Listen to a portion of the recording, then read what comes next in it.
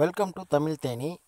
போன வீடியோவில் வீடியோ எப்படி அப்லோட் பண்ணுறது அப்படின்னு சொல்லி பார்த்தோம்.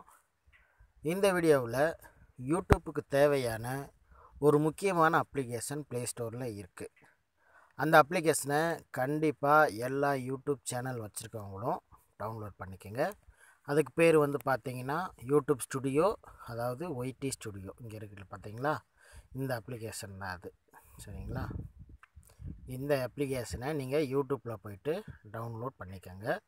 டவுன்லோட் பண்ணதுக்கப்புறம் எப்பயும் போல் உங்களுடைய மெயில் ஐடியும் பாஸ்வேர்டையும் கொடுத்தீங்கன்னா உங்களுக்கு இந்த அப்ளிகேஷனில் அக்கௌண்ட் க்ரியேட் ஆயிரும். அக்கௌண்ட் க்ரியேட் ஆனதுக்கப்புறமா நீங்கள் இப்போ லாஸ்ட்டாக நான் அப்லோட் பண்ண அந்த வீடியோவை இதன் மூலமாகவே எடிட் பண்ணிக்கலாம்.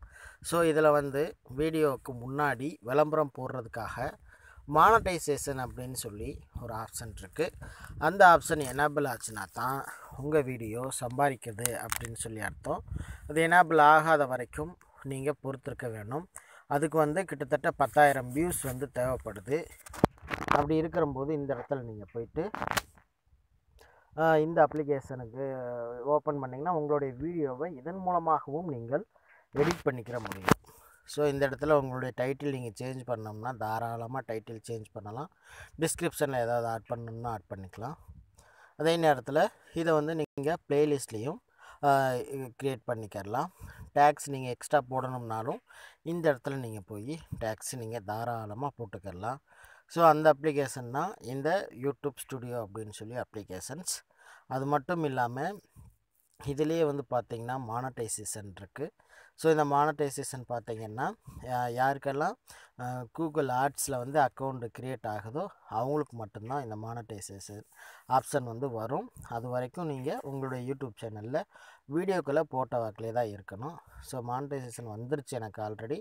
ஸோ இதை நீங்கள் எனேபிள் பண்ணி சேவ் பண்ணிங்கன்னா உங்களுக்கு வீடியோவில் பார்த்திங்கன்னா க்ரீன் கலர் சிம்பிள் வந்துடும்.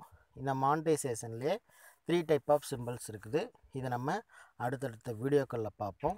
அது மட்டும் இல்லாமல் இதில் உங்களுடைய வீடியோ எந்த கேட்டகரியில் இருக்குது அப்படின்னு சொல்லி நீங்கள் அதையும் பார்க்க முடியும். அட்வான்ஸ்டு செட்டிங்ஸில் பார்த்தீங்கன்னா கேட்டகரின்னு சொல்லி ஒரு ஆப்ஷன் இருக்கும்.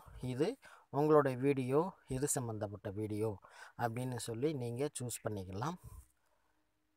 சூஸ் பண்ணி சேவ் பண்ணிக்கிட்டிங்கன்னா உங்களுக்கு இதிலே வீடியோவை எடிட் பண்ணிக்கலாம். உங்களுக்கு டெஸ்க்டாப் கம்ப்யூட்டர் தேவையே இல்லை.